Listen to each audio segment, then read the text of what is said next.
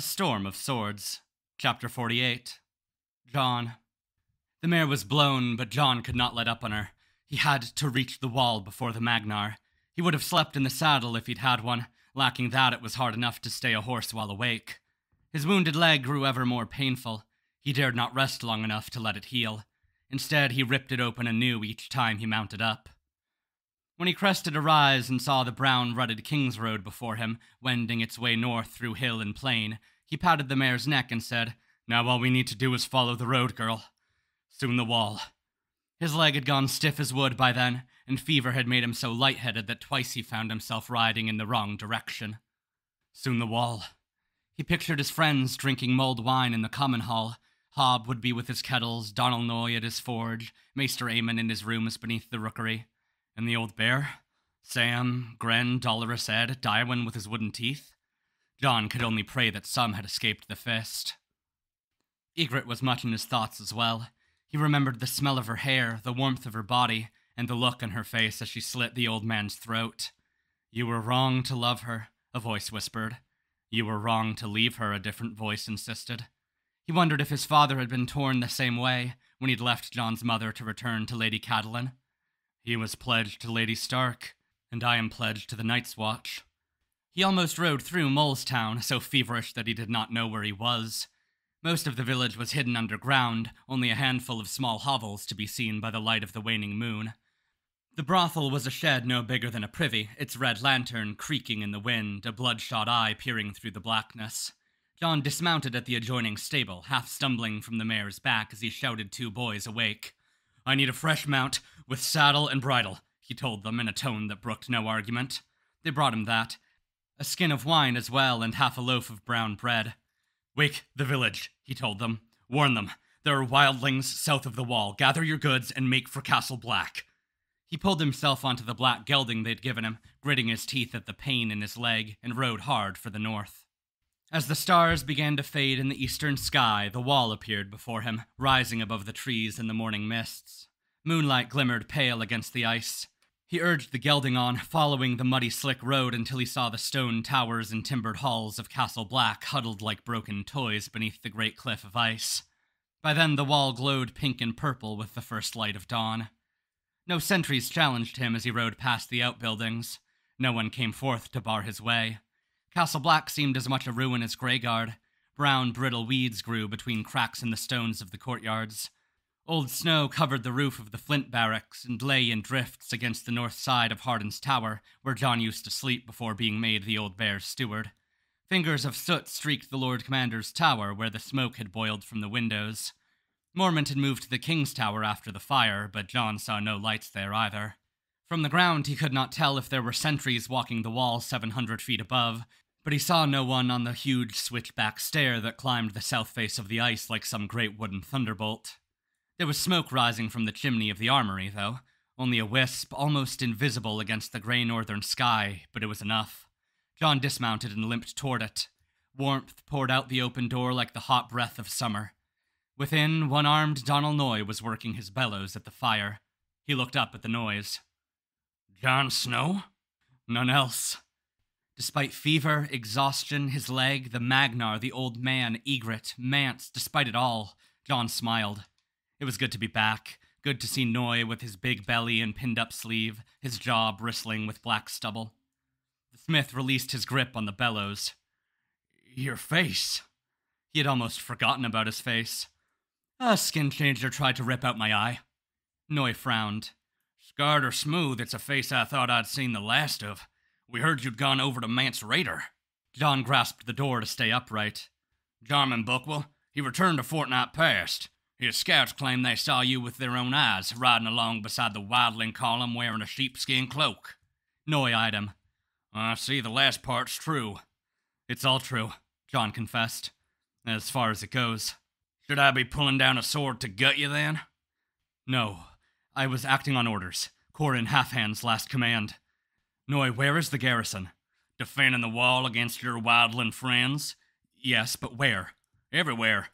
Harma Dog's Head was seen at Wood's Watch by the pool, Rattleshirt at Long Barrow, the Weeper near Icemark, all along the wall. They're here, they're there, they're climbing near Queen's Gate, they're hacking at the gates of Greyguard, they're massing against Eastwatch. But one glimpse of a black cloak and they're gone. Next day, they're somewhere else. John swallowed a groan. Faints. Mance wants us to spread ourselves thin, don't you see? And Bowen Marsh has obliged him. The gate is here. The attack is here. Noy crossed the room. Your leg is drenched in blood. John looked down dully. It was true. His wound had opened again. An arrow wound. A wildling arrow. It was not a question. Noy had only one arm, but that was thick with muscle. He slid it under John's to help support him. You're white as milk, and burning hot besides. I'm taking you to Eamon. There's no time. There are wildlings south of the wall, coming up from Queen's Crown to open the gate. How many? Noy half-carried John out of the door. 120, and well-armed for wildlings. Bronze armor, some bits of steel. How many men are left here? 40-odd, said Donald Noy. The crippled and infirm, and some green boys still in training. If Marsh is gone, who did he name as castellan? The armorer laughed. Sir Winton, God's preserve him. Last night in the castle and all. The thing is, Stout seems to have forgotten, and no one's been rushing to remind him. I suppose I'm as much a commander as we have now. The meanest of the cripples. That was for the good, at least. The one-armed armorer was hard-headed, tough, and well-seasoned in war. Sir Winton Stout, on the other hand, well, he had been a good man once, everyone agreed, but he had been 80 years a ranger, and both strength and wits were gone. Once he'd fallen asleep at supper and almost drowned in a bowl of pea soup. Where's your wolf? Noy asked as they crossed the yard. Ghost, I had to leave him when I climbed the wall. I'd hoped he'd make his way back here. I'm sorry, lad. There's been no sign of him. They limped up to the maester's door in the long wooden keep beneath the rookery. The armorer gave it a kick. Gladys? After a moment, a stooped, round-shouldered little man in black peered out. His small pink eyes widened at the sight of John. Lay the lad down, I'll fetch the maester. A fire was burning in the hearth, and the room was almost stuffy. The warmth made John sleepy.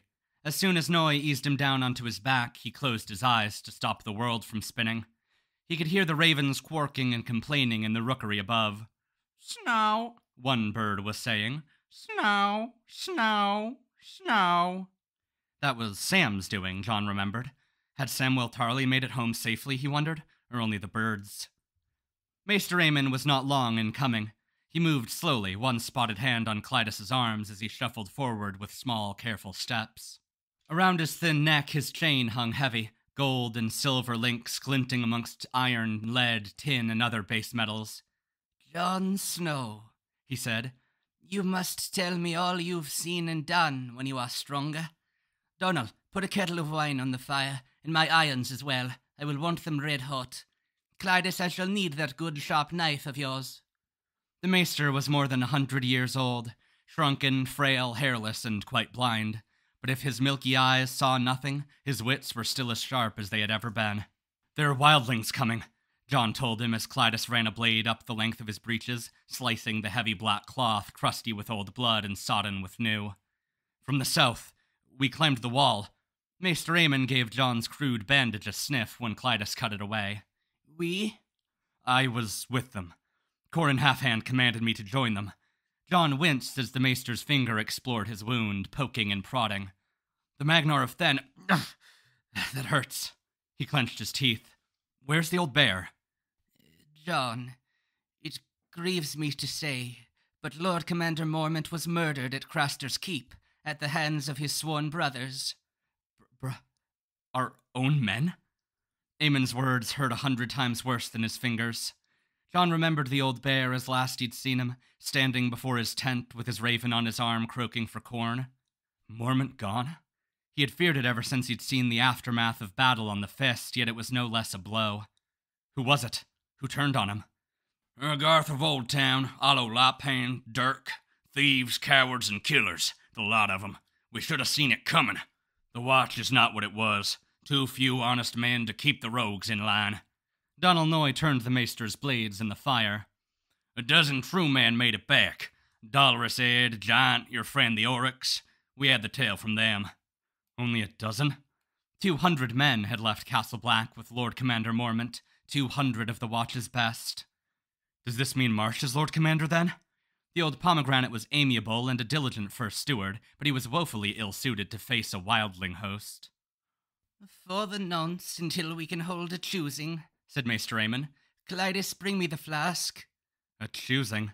With Corin Halfhand and Sir Jeremy Riker both dead and Ben Stark still missing, who was there? Not Bowen Marsh or Sir Winton Stout, that was certain. Had Thorin Smallwood survived the Fist, or Sir Otten Withers? No, it'll be Cotter Pike or Sir Dennis Mallister. Which, though? The commanders at the Shadow Tower and Eastwatch were good men, but very different. Sir Dennis courtly and cautious, as chivalrous as he was elderly. Pike younger, bastard-born, rough-tongued, and bold to a fault. Worse, the two men despised each other.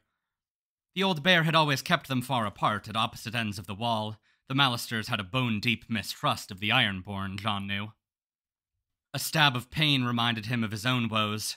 The maester squeezed his hand. "Clydas is bringing milk of the puppy." Jon tried to rise. "I don't need—" "You do," Aemon said firmly. "This will hurt." Donal Noy crossed the room and shoved Jon back onto his back. "Be still or I'll tie you down." Even with only one arm, the smith handled him as if he were a child. Clydas returned with a green flask and a rounded stone cup. Maester Aemon poured it full. "Drink this." Jon had bitten his lip in his struggles. He could taste blood mingled with the thick, chalky potion. It was all he could do not to retch it back up. Clydas brought a basin of warm water, and Maester Aemon washed the pus and blood from his wound. Gentle as he was, even the lightest touch made Jon want to scream. "The Magnar's men are disciplined, and they have bronze armor," he told them. Talking helped keep his mind off his leg. "The Magnar's a lord on Skagos," Noy said. "There were Skagos sons at Eastwatch when I first came to the Wall. I remember hearing them talk of him." "Jon was using the word in its older sense, I think," Maester Aemon said. "Not as a family name, but as a title. It derives from the old tongue." "It means lord," Jon agreed. "Styr is the Magnar of some place called Then, in the far north of the Frostfangs. He has 100 of his own men and a score of raiders who know the gift almost as well as we do. Mance never found the horn, though. That's something. The Horn of Winter, that's what he was digging for up along the Milkwater." Maester Aemon paused, washcloth in hand. "The Horn of Winter is an ancient legend. Does the king beyond the wall truly believe that such a thing exists?" "They all do," said Jon. "Ygritte said they opened 100 graves of kings and heroes all over the valley of the Milkwater, but they never—" "Who is Ygritte?" Donal Noy asked pointedly. "A woman of the free folk." How could he explain Ygritte to them? She's warm and smart and funny, and she can kiss a man or slit his throat. She's with Styr, but she's not. She's young, only a girl, in truth, wild, but she killed an old man for building a fire. His tongue felt thick and clumsy. The milk of the poppy was clouding his wits. "I broke my vows with her. I never meant to, but it was wrong. Wrong to love her, wrong to leave her. I wasn't strong enough. The half-hand commanded me ride with them. Watch, I must not balk. His head felt as if it were packed with wet wool. Maester Aemon sniffed Jon's wound again. Then he put the bloody cloth back in the basin and said, "Donal, the hot knife, if you please. I shall need to hold him still." "I will not scream," Jon told himself when he saw the blade glowing red and hot. But he broke that vow as well. Donal Noy held him down while Clydas helped guide the maester's hand. Jon did not move except to pound his fist against the table again and again and again. The pain was so huge he felt small and weak and helpless inside it, a child whimpering in the dark. "Ygritte," he thought when the stench of burning flesh was in his nose and his own shriek echoing in his ears. "Ygritte, I had to." For half a heartbeat the agony started to ebb, but then the iron touched him once again and he fainted. When his eyelids fluttered open, he was wrapped in thick wool and floating. He could not seem to move, but that did not matter.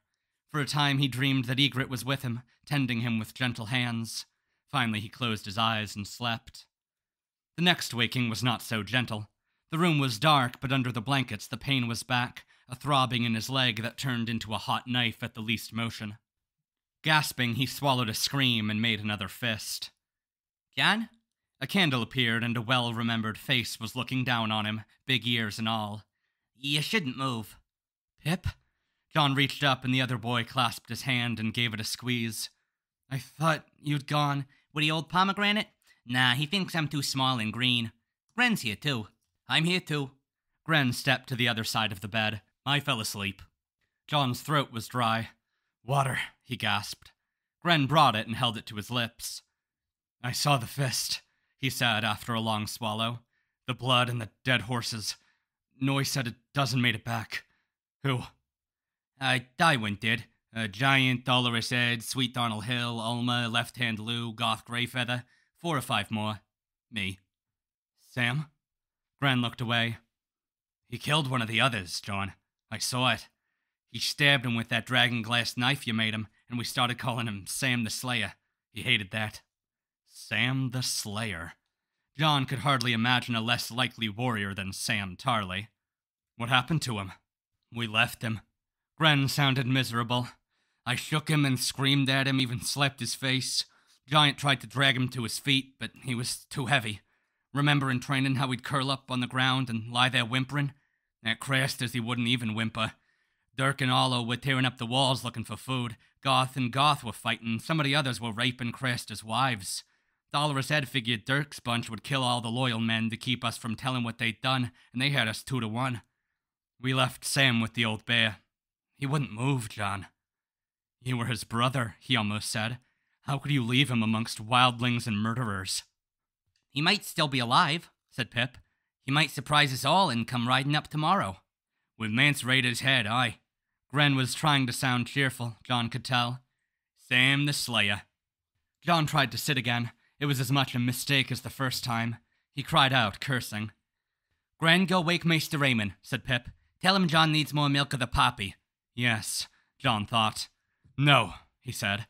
The Magnar. We know, said Pip. The sentries on the wall have been told to keep one eye on the south, and Donald Noy dispatched some men to Weatherback Ridge to watch the King's Road. Maester Raymond sent birds to Eastwatch in the Shadow Tower, too. Maester Raymond shuffled to the bedside, one hand on Gren's shoulder. John, be gentle with yourself. It is good that you have woken, but you must give yourself time to heal. We drowned the wound with boiling wine, and closed you up with a poultice of nettle, mustard seed, and mouldy bread. But unless you rest... I can't. John fought through the pain to sit. Mance will be here soon. Thousands of men, giants, mammoths. Has word been sent to Winterfell? To the king? Sweat dripped off his brow. He closed his eyes a moment. Gren gave Pip a strange look. He doesn't know.